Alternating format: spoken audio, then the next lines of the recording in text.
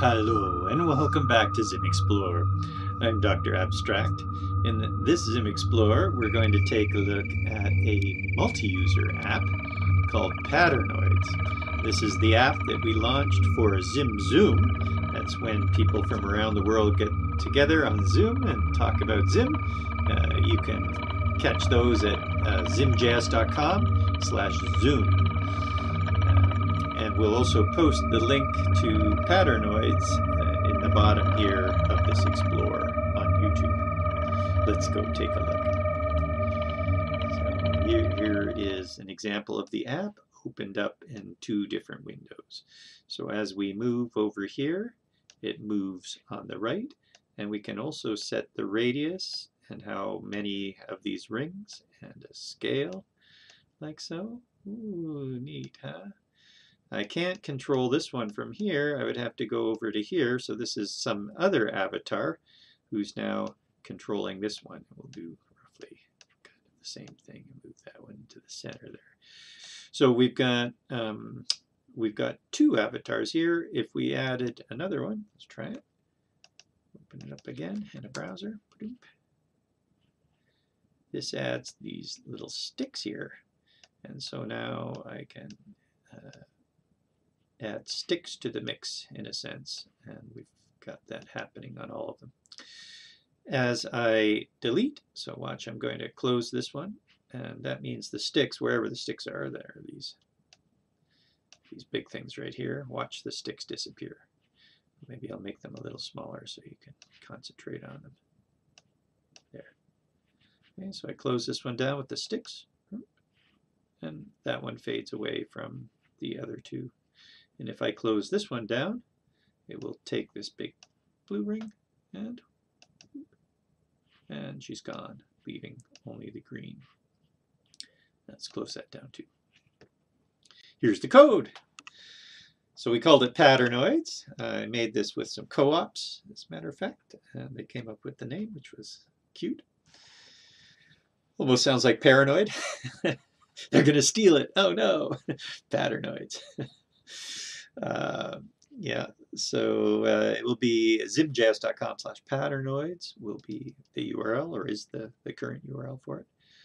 We're bringing in create.js and zimcat03. Also Pizzazz for the little download button. And we forgot to show you this. I'll open up in Browser Plus here so it opens up next to it. And this icon right here is a download icon. If you want to use it for a download icon. So that's what we're using the Pizzazz for. We're also bringing in socket.io, which is what this is powered on. So it's powered by ZIM socket. And there's a ZIM socket server on a Node.js server. So I'll show you how to hook yourself up to that if you need to, or you can download it all yourself and host it yourself as well. But that would require having a Node server, which who knows, maybe you have, maybe you don't. Our server is located here, so if we take this URL right here, it points to, I don't have a browser open, desktop reveal. Points to just that, that's all. Sort of three locations for our socket server, for our Wonder server, and for our Distill server. And that means if we ever change the location of these, we can change them in this one file right here. For instance, this already happened to us where these things were on the Amazon cloud, the EC2. And then we took them off there because it was starting to cost us money. And then we moved it to another server. A fellow called Disco hosts a cool server. So thanks, Disco. Right? And if we ever have to change that, then we can change it in this file. And if you keep this file in your app, then you don't have to worry about it. Because if we change the server URL that works, then your app will still work. Or like I said, you might be hosting it yourself, in which case you would put your own server. You wouldn't even need this. I will show you where that comes to play and just a little bit down here. Then we're also bringing in the ZIM socket client. So ZIM socket is a combination of what runs on a server and what runs on a client, which is on the browser. And the neat thing about sockets, well, I should maybe back up a little bit. You might not know anything about Multiuser. Multiuser is a way that we can send information back and forth between anything, any browser that is connected to the same socket. So it's how chats are done. Well, maybe how chats are done. You can also do polling chats, but any real-time communication, avatars like what we're doing here, chats, shared whiteboards, type of thing.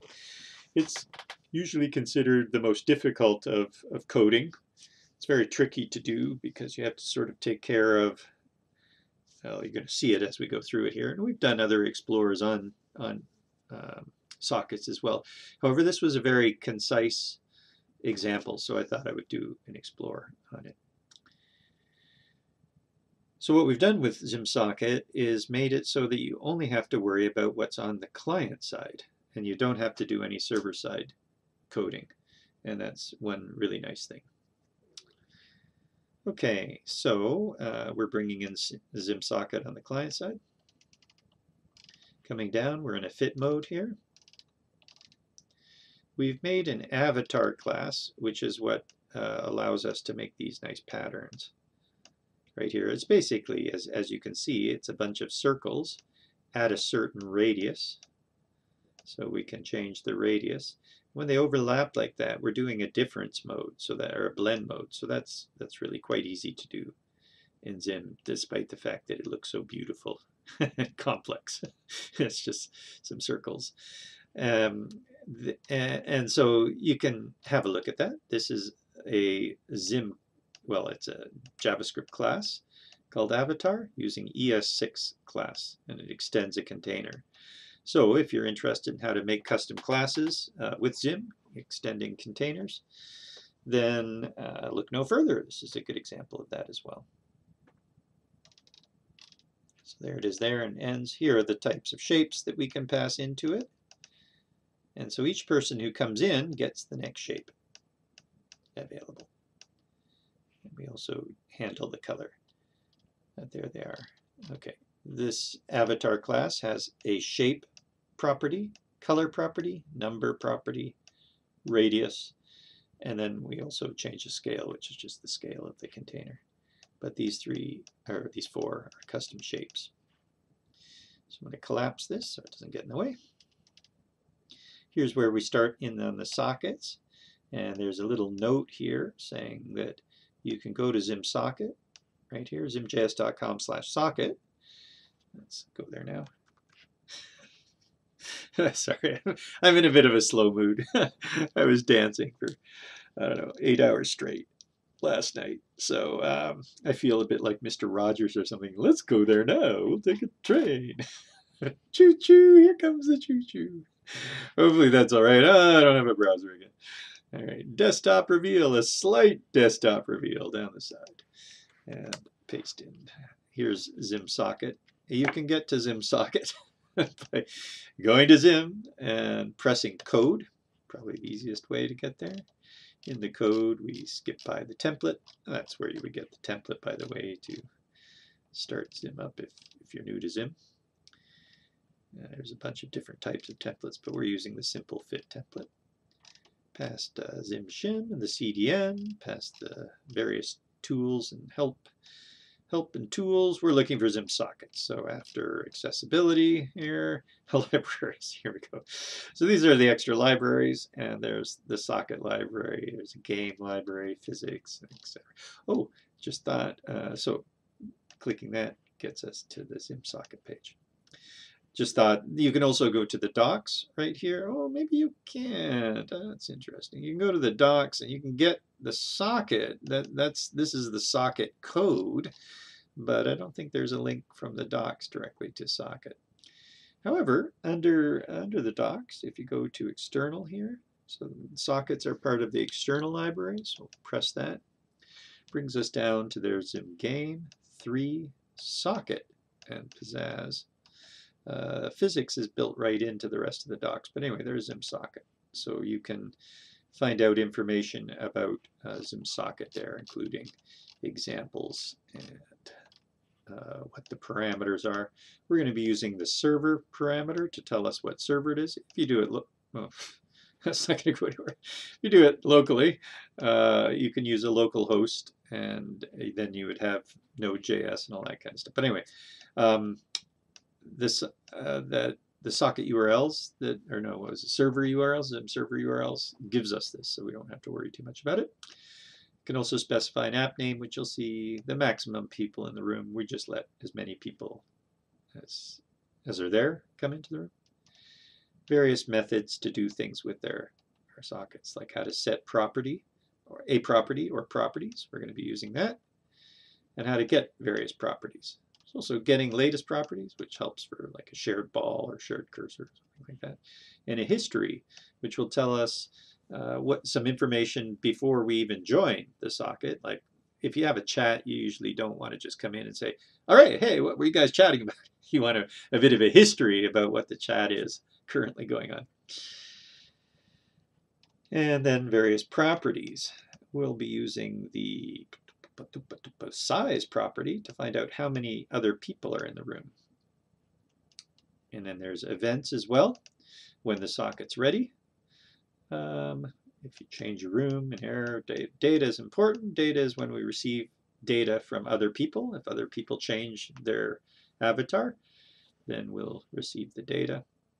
You can find out when other people join, other people leave. We'll be using the other leave event, but we're going to be doing something different for the other join event. We'll explain why. Then there's various events to deal with time and a disconnect as well if it closes for some reason. Okay. So let's go back to, I don't know if I'll need a browser open again. Maybe. We'll go back. That's all at ZIM socket there. Oh, we're going to need a browser. All right. I forgot to show you where we can get the app ID or set up the app ID. So here's the ZIM socket site, which is why we came out here in the first place, was to show you the socket site. The nice thing about it is, like I said, it all works on the client. What you do is you set your properties, or whoever's operating something would set their properties. So whoever's moving their avatar, their X and Y gets set. And then you receive objects of other people's values. So if somebody else sets the properties, this is what you would receive. You would receive their ID and then their X and Y. And if you've just arrived, you can get, for instance, everybody's ID and everybody's X and Y, and that way you can put the other avatars in the room.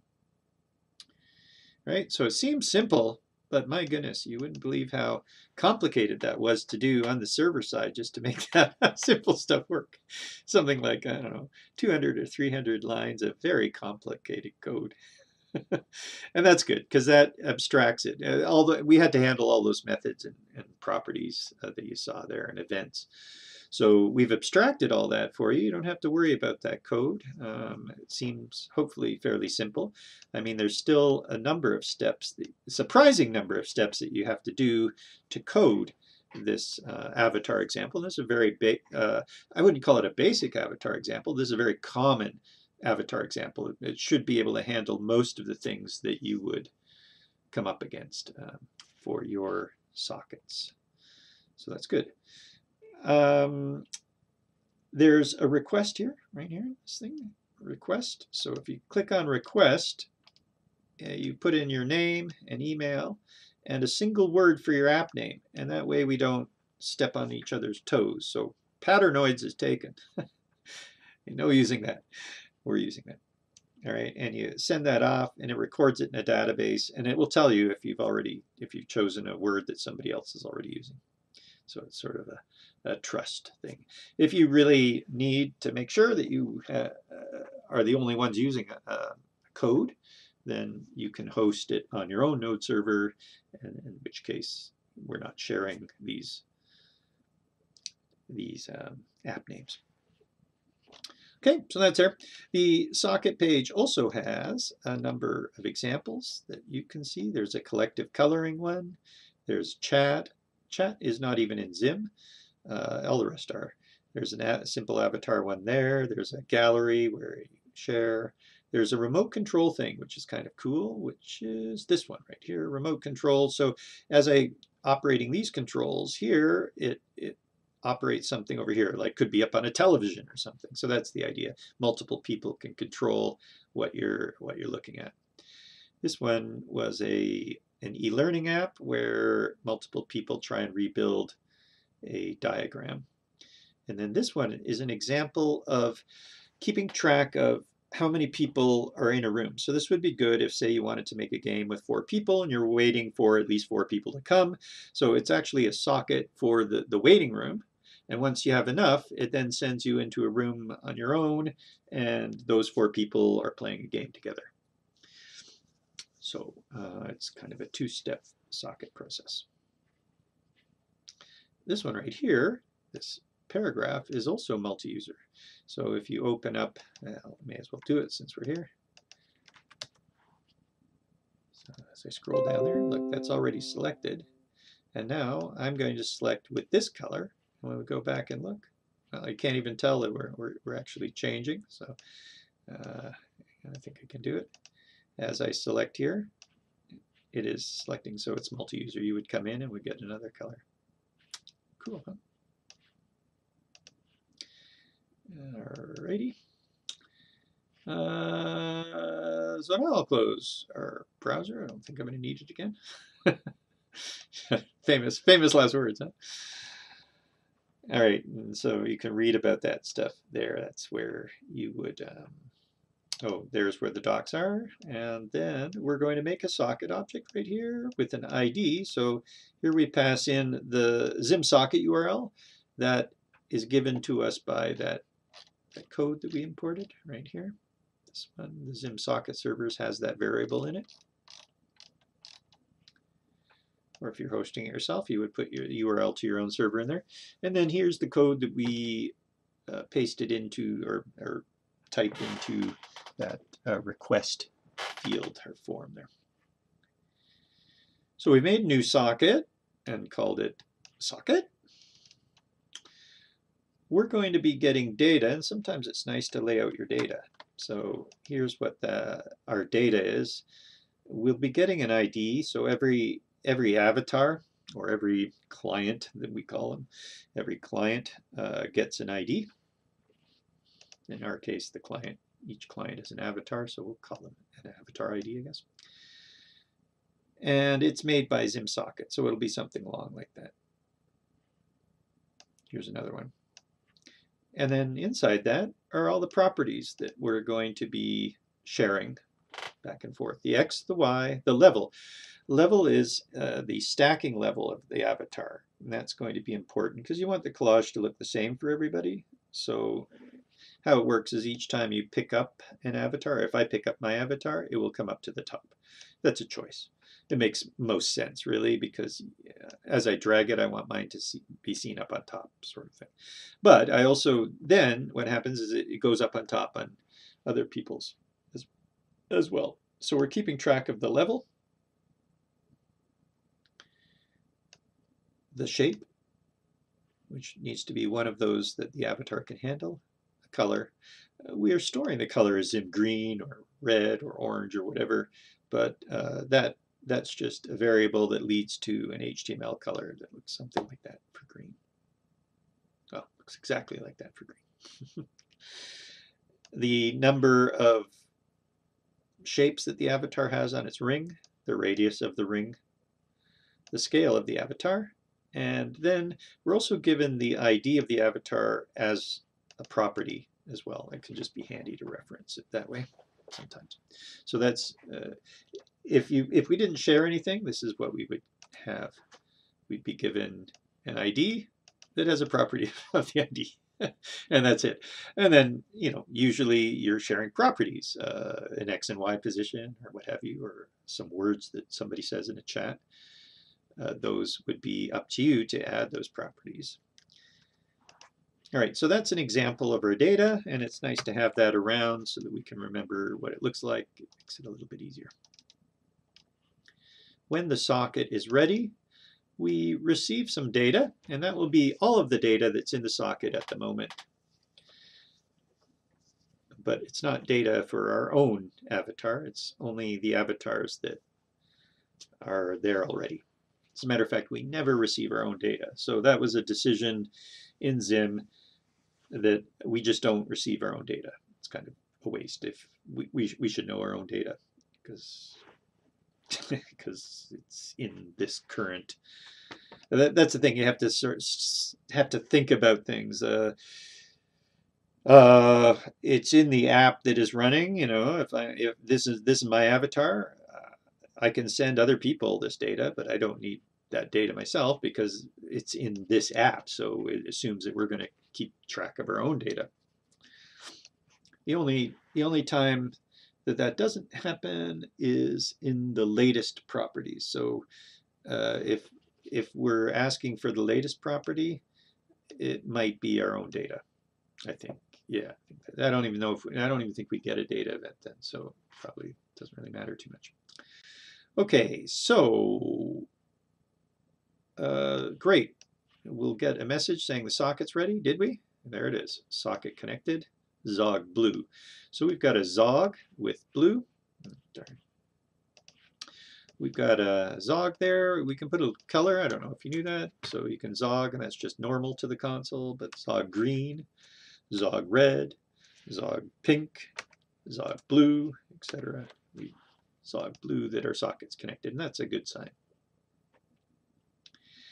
If the socket happens to disconnect and then reconnect, which happens every once in a while. I think we left it overnight and noticed that we had two versions of the stuff here. So when our socket's ready, we're going to be adding our avatar, and we add these sliders as well. I woke up in the morning, came back, and I had two sets of sliders. I went, what the heck happened? So sometime during the night, the socket disconnected and was ready again. So my app ended up with two of those. So to handle that, I mean, probably the best thing is just to, anytime it's ready, create the app. Great. But what we want to do is get rid of any other stuff that was on, like, so before we create the app, get rid of the old stuff. If there isn't anything there, really, you know, usually we wouldn't think there's anything there. For instance, if I put a return here, that means go away, and I refresh here. There's the stage with nothing on it. But if there was if it were already there and the socket was ready again because it reconnected, then I'd want to remove all of the old stuff that I made and just start over again. So that's what we're doing here. Kind of a very awkward way to begin. In the unlikely case of the socket restarting, we're getting rid of our old stuff. So that's fine. Actually, I've never done that before because it hadn't occurred to me that we might need to until I made this app and left it going overnight. So simple solution. It's a two-part solution. We have to deal with it with events as well, but we'll get to that down below. We're making a new rectangle that's the frame's color, which is this dark color, and adding it because we're downloading it as well. I don't know if you noticed that, but here we are starting up there. No, I haven't saved it. Refresh, starting up. We can press the download button here, and it will save out a PNG. So when that happens, you need to have, you can't rely on the stage color. The stage color becomes clear as the PNG, and you will need to put a rectangle the same size as the stage, basically, and the color of the stage for that to be seen. So that's why we put a rectangle in there and behind. Here are the colors that we're going to assign as we go through. And we've made an avatars container that we put on the stage there as well for all of our avatars. And then on top of that is the Patternoids label. the sliders as well will also come up on top of that. So that's why we have an avatar's container, so that when we bring the avatar up to the top, it doesn't go over top of our logo or our sliders. It's also a good practice to usually put things that are all the same in a container. So if you have a bunch of avatars, put it in an avatar's container. If we wanted to, we could have then faded the whole avatar container in or out, or moved it, or printed it, or whatever. So animated in, animated out. All right, so we'll make the other avatars first, because we'll then add our avatar as the highest thing on top of that. So we're making the other avatars first. We're going to keep track of them in this object right here. We're looping through the data. Each time we get an ID, this is ZIM loop through an object literal. We'll get the ID or the the property name and the property value. The value happens to be an object literal of various properties. So what we're going to do is we'll just add the avatar. We'll call this function. We'll pass in the ID.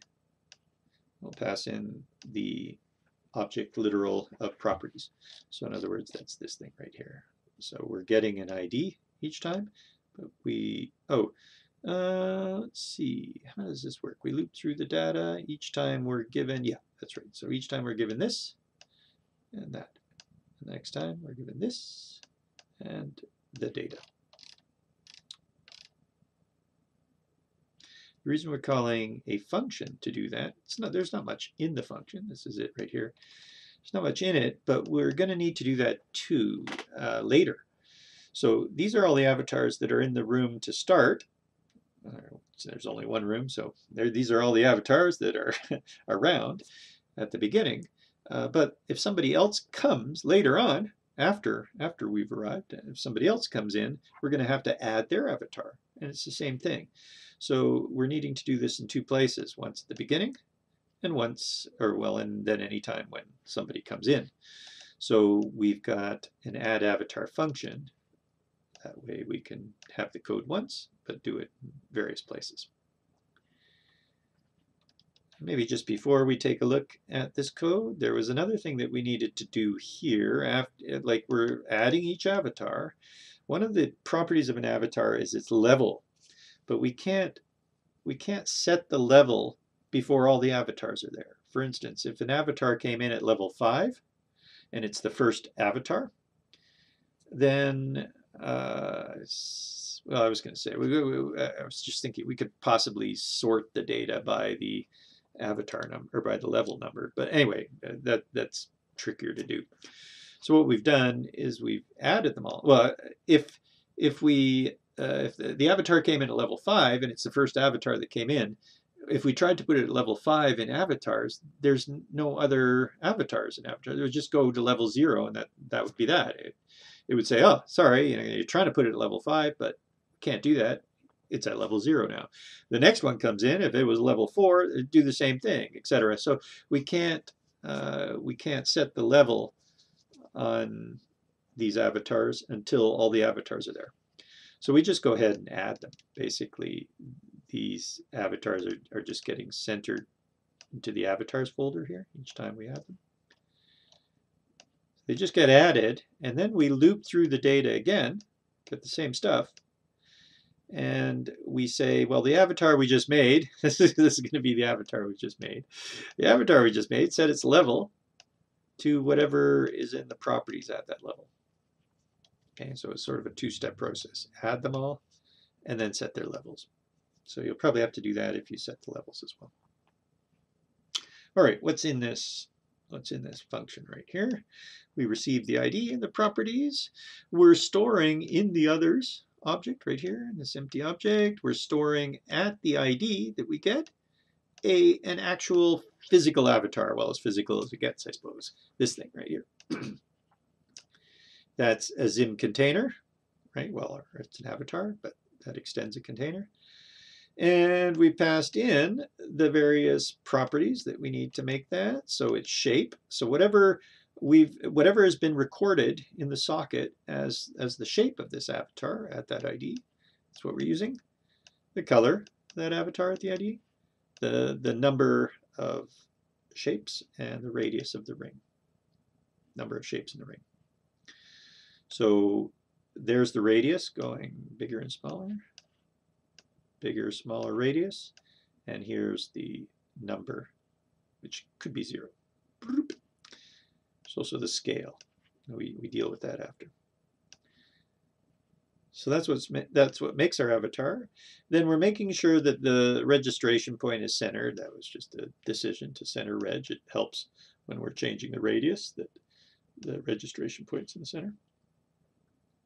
We're locating it at the X and the Y that is recorded, and we're setting the scale to the scale that's recorded. Then we're fading it in. This is a bit of extra. Watch as it comes in. This is our avatar. It didn't fade in. Anybody else's avatars would fade in. So we would see ours here, and then we would fade in the other avatars.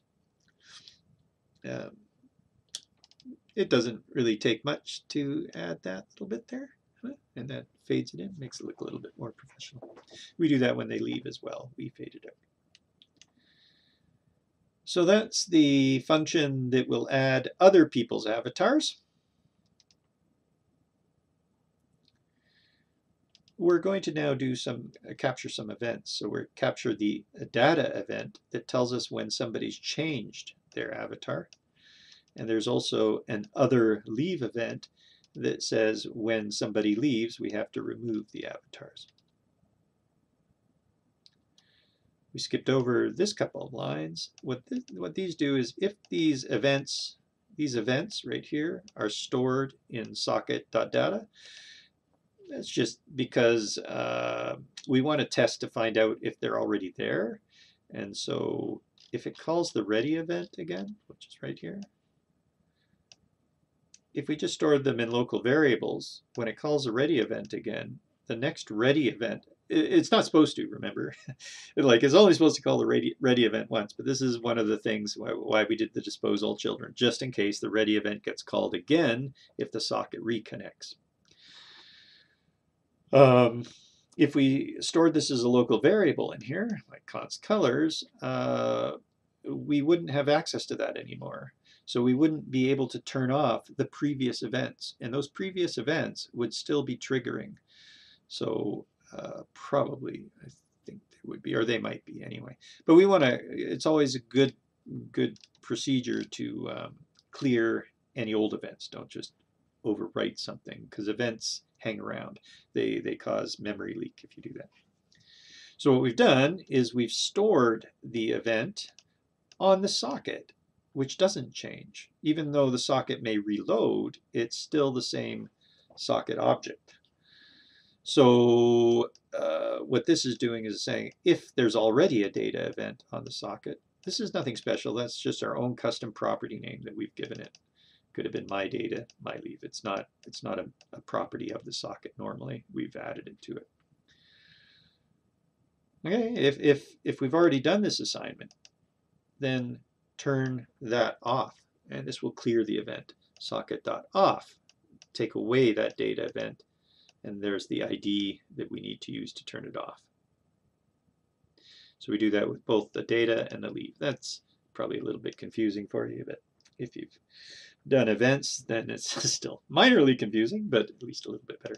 So we make sure we clear the events before we add any new events. And here we are adding the new events. So socket.data, when we receive some data, this is from other people moving or changing any of their properties. We receive that data. The data is going to have an ID, so it will have the ID of who made the changes. So that means the other person that's making those changes would be in our others object, and we can find out which one. Because remember, whenever we add others, we are adding it based on their ID. So basically, this will give us access to that other, whoever changed their avatar's avatar in our app. The only thing is, bum, bum, bum, maybe this doesn't exist. Because what if it were a person who's changing their data, but they came in after we came in? So right at the moment, we only have, in the others, we only have the people who were there when we arrived. So these are all the people that when we arrived. Nowhere have we added anybody who comes in after us to the others object, data object. So this is our opportunity to do that. That's not a bad thing. So we basically say, hey, okay, if there is somebody else there already, that means we already have them in our others, then go ahead and change your data. Come back to that. Else, it's time to add an avatar. Neat, huh? So who are they? What's their ID? Because if we couldn't find their ID in our others, then we say, okay, well, if we don't have it, then we'll add the avatar based on that ID and based on the data that they're sending. Cool, huh? As long as the data, the very first time that they arrive, that the data is full. And I think you'll see down below here, this is what I mean by lots of steps in here. When we go to make our avatar, this is what it looks like. We're going to tell the socket, hey, we have an avatar. And we set these properties right here. And those get sent off to the socket. So basically, all of our properties are going to come in to here, right, on other people. So other people will have this code, and when we add our avatar, they're going to say, oh, wait a minute, we haven't, we were here first. We haven't seen this new person that's come in. Therefore, we're going to make an avatar based on the idea, based on the data that they sent. Right. If the avatar is already in our list, then we say, okay, so if it's already here, then we're going to loop through the data that they've sent. It may not be all the data, but it could be an X and Y property, for instance. We're going to loop through that and find out what the property name of it is, find out the value of it. These get given to us by ZIM socket as we're looping through. Well, actually, the data gets given to us, and we're looping through that data. This gets given to us by ZIM loop right here. And we say, okay, the other at that property, X, for instance, is equal to the value, whatever value is coming through, 300. Or if it's just the scale, that's going to the other at scale. So this is the dynamic targeting way of saying, so if it were scale coming in, it would be other.scale. If it were X coming in, it would be other.x. So these two things are the same. Why Adam just does triple X. For like if you put in an X, it's like, what the heck, Adam? What does triple X give us? I'm a superhero or whatever that guy is. Xander Cage. Other dot, I'll do a scale. Avoid that problem. Scales. Other is the same as other at quote scale. Okay, equals 10. Hopefully it's not 10 times bigger. Maybe it goes up to 10, I'm not sure. Okay, those two things are the same. We can do the dot syntax for a property, or we can do at a quote. And indeed, the properties that are coming out are going to be quotes. Hey, this is the X property, this is the Y property, etc. So up here, well, we won't exactly see it. But when we send in properties here, you can't tell if those are quotes or not, but when we're receiving it from the socket as data, it comes in as quotes. You can do that, by the way. Like it doesn't matter if you can put quotes around that if you want, but you don't have to in a JavaScript object like this.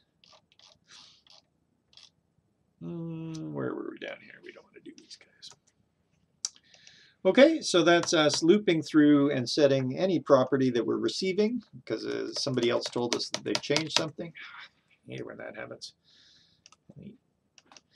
It's called, if I make one move like that and I try and not undo it, undoing is fine, but try and do it with backspaces, it takes more effort to kind of get rid of what have changed, imbalanced. All right, anyway. Blah, bitty, blah. Explore, explore, explore. Anytime I go on a tangent, I should probably do something like, I don't know, start the Explorer music or something. Explore, explore, explore. Nah, I better not do that because you'll probably think, oh, the Explorer is finally over. Is that what you're thinking? Finally, the Explorer is over. Here is when somebody leaves. When they leave, we're given data. We actually give all of the properties of that avatar, person, or client, or whatever that leaves. But we really only need to know the ID of that. So we ask for its ID, and we go to our others list, find it, set our other. And then as long as we're just making sure we've got something there, presumably we will have, but sometimes it doesn't hurt to check. Then we're going to animate the alpha to 0 in a certain amount of time. And when we're done, we dispose it completely. So that will take away all those shapes and the avatar will be disposed. Then we need to delete it from our others list. So delete the others at the data ID is how you can remove something from an object literal. You use the delete command. So that's when somebody leaves the socket. So this handles all the others. When the others give us data, adding the others. Okay. And now it's time to do our own avatar. We're going to make our avatar start within a certain margin, so 200 from any of the edges. We'll pick a shape. So the shape comes from however many people are in the socket, and the shape's.length, and we're using the modulus there, so that gives us the remainder.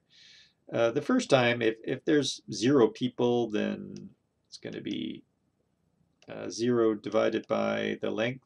Let's see, how does that work? Socket size.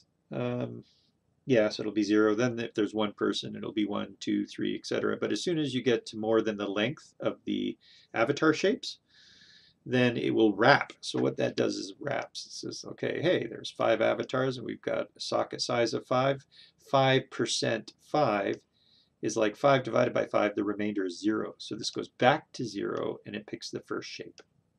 When it's 6, when we have 6 people and the length of the array of shapes is 5, then we've got 6 divided by 5, which has a remainder of 1. So this becomes 1, then 2, then 3, then 4, then 1, then 2, then 0, then 1, then 2, then 3, 4, 0, 1, 2, 3, 4, etc. It keeps on repeating. A little bit of JavaScript trickery. Well, not JavaScript trickery, just math trickery with the modulus. We do the same thing with colors. Colors has a different number so that as we repeat, we're actually getting different color circles will come in at some point if we had more than 5. So we get a shape and a color. This is our own avatar. We make our own avatar with the shape and color. It will take the default for the number of shapes around the ring and the ring radius. So we didn't bother passing in any of those. We make sure to center rigid on avatar. And we're locating it somewhere randomly within that margin. That's what that's doing, randomly within the margin.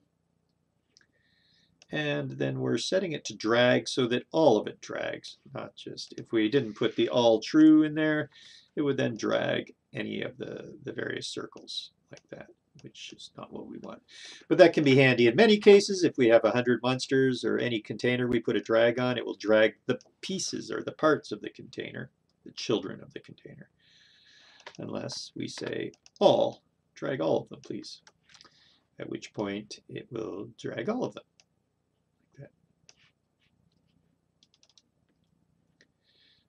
Here's where we set our socket properties. So there they all are. That's all the information that we need to set. That will go off to ZIM socket. We already have a socket ID. The socket ID happens as soon as we make a socket and it connects and is ready. So at that point, we have a socket ID. We don't have to know about what our socket ID is. We never have to care. But as soon as we send something off here, that socket ID gets sent off to all of the people who are already in the socket. when it does. If they won't know who we are. So it will call this right here. So the data will come in, but it will look at this and say, oh, I don't have another. There won't be, this will be undefined. There won't be any other in their others object right here. So therefore they will call the add avatar, and they'll add all of that data that we just did and the ID to the other thing. And then they'll be good to go. Then it will be there. So anytime we make a change after that, it will be there. There is we did an others leave. There is an others join, but the others join triggers at this time right here. When our socket is ready, they'll all receive that I've joined. And at the moment, we haven't made the avatar, so we can't tell them the avatar data at this moment. We could, I suppose, if we wanted to, make the avatar before we do the socket ready. We could have made the avatar up here. It's just a little bit awkward, so we didn't do it that way. If we make the avatar up here, well, actually, it would have to be up here before we even call the socket. So we make the avatar here. We could then pass in data. As we make the socket, we can pass in data. Therefore, ZIM socket could pass that data back to everybody else when they receive the other join. And then they would receive all of the data from the socket that we made. But we didn't do it that way. Like I said, it's a little bit awkward. We'd have to make the socket up here. We wouldn't want to add the socket until after all the other people's sockets get added, et cetera, et cetera, et cetera. So, or all the other avatars got added. So we didn't bother doing it that way. It was just one extra step here saying, oh, we're going to receive some data.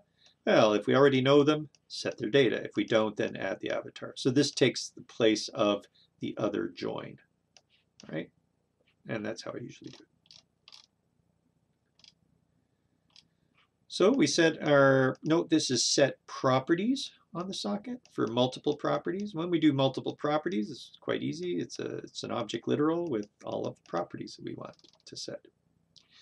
When we mouse down on our avatar, we're going to be setting a different level.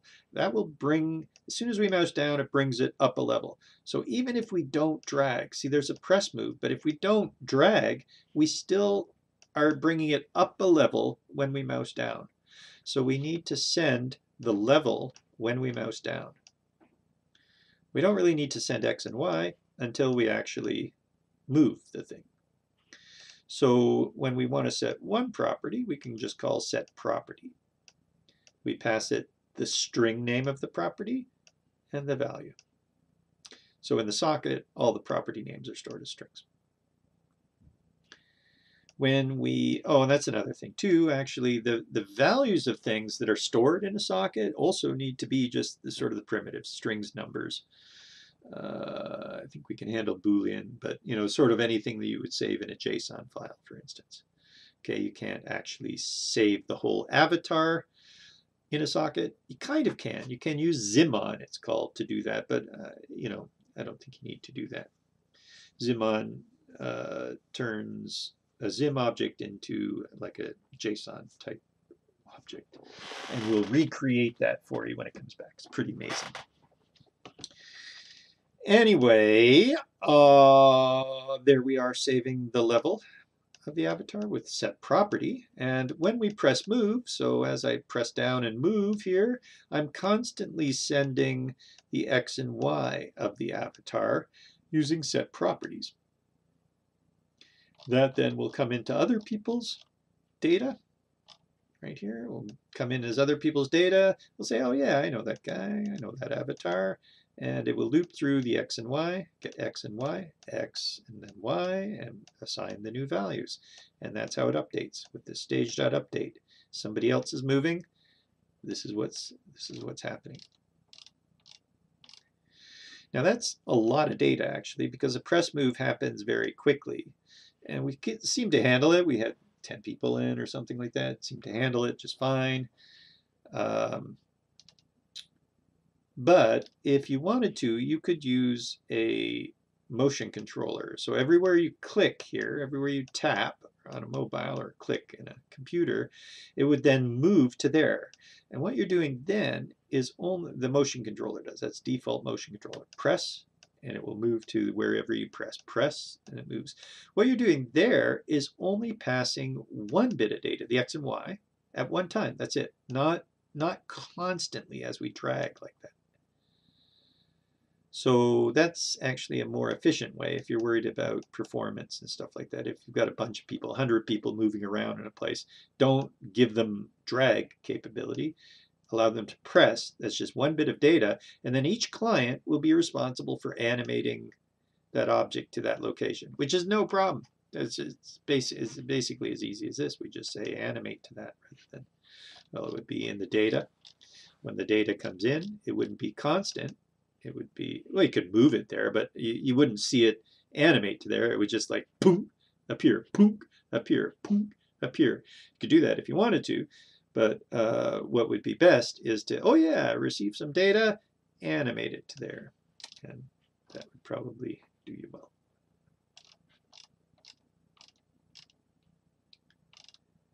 The controls are down here. We're styling them to get these little round things. We're putting them in a container so that we can easily remove them and add them. We're doing that because when we download here a picture, we want to remove the controls, download or save it, and then add the controls again. It happens so quickly you can't see it. So isn't that cool? So we make a controls container. Also, we then could have animated in our controls if we wanted to, etc. We have a slider.